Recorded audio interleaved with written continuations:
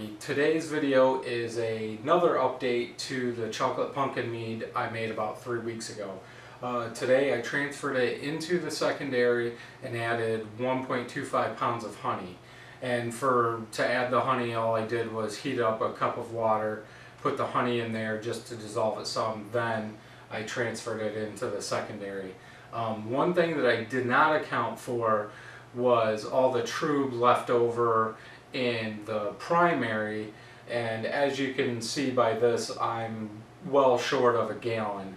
So I could have added more then, but I decided just let it go. We'll see how it is. If it's good, then next time I'll account more for it.